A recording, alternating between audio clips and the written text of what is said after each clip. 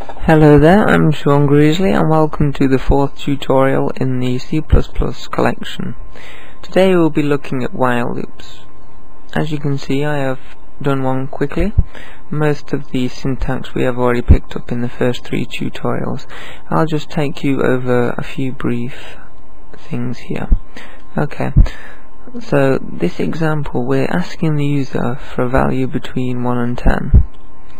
If the user doesn't enter the value between 1 and 10, the while loop will repeatedly ask for that value between 1 and 10 until a valid value between that range has been entered. When the value has been entered, it'll say thank you for entering the number, and it'll type the number and end the line. Okay, then let's look at a few little pointers here. As you can see, we've declared the value valid number and we've inputted it here. If we accidentally forgot the casing, you see that is not the same variable. This is two different variables. This shows that casing does matter in C++, and it's good coding practice to write variables which mean something, but in some cases they might be pretty long, so to make sure you don't slip up on the casing, it might be an idea to copy them into there so you've got your N and your V. Okay, now we've done that, we'll look a little bit at logic gates, which I did say I would discuss in this tutorial. Okay, these two characters here are the value for OR, that's OR. This means that while the valid number, this is the variable we've initialized and input, so valid number will hold the value the user has put into the program. So while the valid number is less than 1 or it's more than 10, so if they put negatives or 0, or if they've put more than 10, then we want to tell them something like, I did say between 1 and 10, you know. Then we'll ask them for a number again.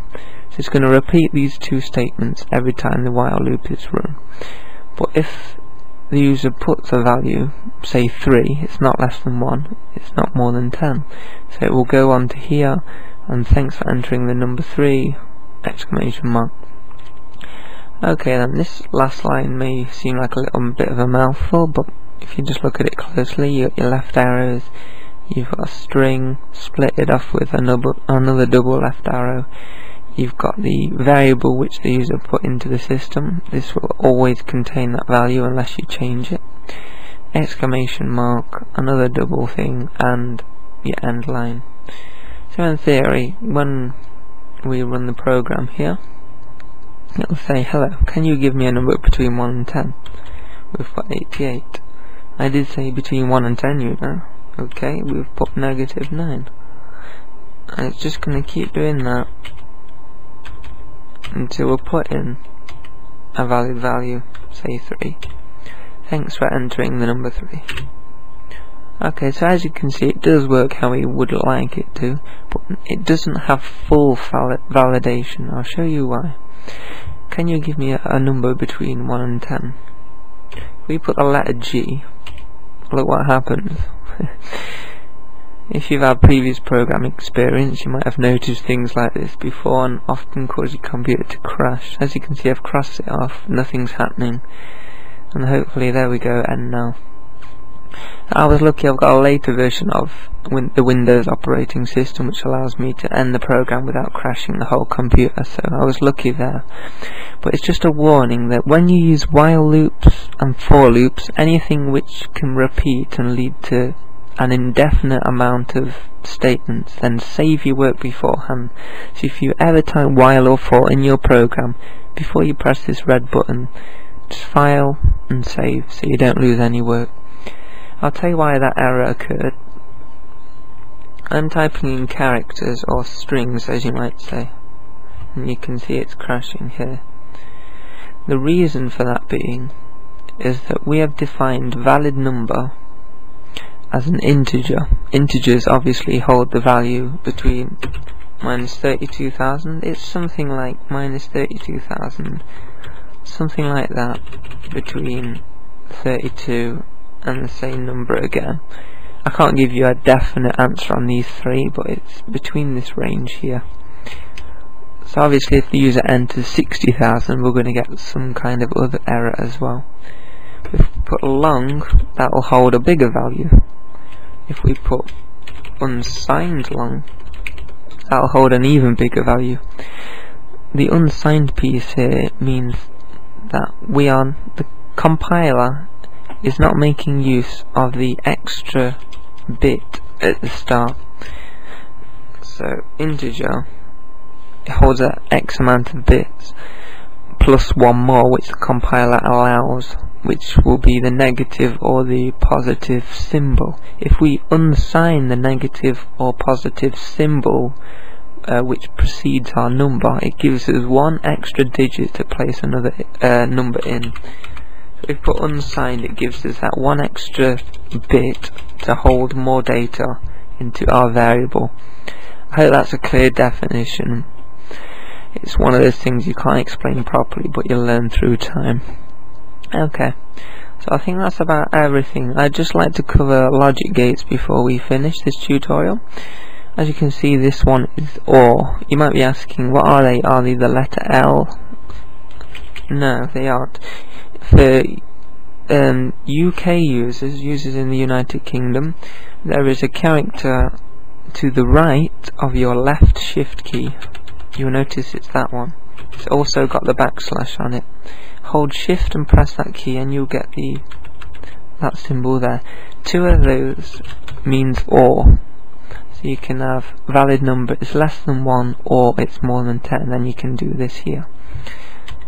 The AND one, this resembles AND a bit more. Ampersand, look. Two ampersands, you know that in literary English that means AND. For C++, that means AND. So it's easier to remember than OR, but you kind of get the syntax. The last Boolean operator I want to discuss, there is one more, but I wouldn't like to discuss that at the moment, which is not. You could say that you could define a variable as Boolean. This is a variable that handles the values true or false. So you could say something is valid, define it as true. Then if you do an if statement, if it's not valid, so that's basically saying if it's not valid. So if valid holds the value of false, because when it's not true it's going to be false. So if it's not true, you know, it's going to be false here. So that's the advantages of not here. It can change around whole statements, that's a good advantage. If I put not here, like so, then it would reverse this whole statement, if you get what I mean. So instead of valid number between less than 1 and more than 10, it'll look for the reverse of this statement. So it'll say if it's valid instead of not valid. That are the values of not. So we've looked at OR, we've looked at AND, and we've looked at not. There are the three most common logic gates within C++. I've no idea why they call them logic gates, but just think of them as little operators that you can use, and as you gain more knowledge, learn to use the proper names for different C++ functions. So I'd like to quickly say where to use AND and where to use OR. As you can see, it might make perfect sense that you can use AND here. Well, the valid number is less than 1 and it's more than 10. Okay, yeah, you could say that. But you could also say that and you get confused between which one is which. You have to think logically about this.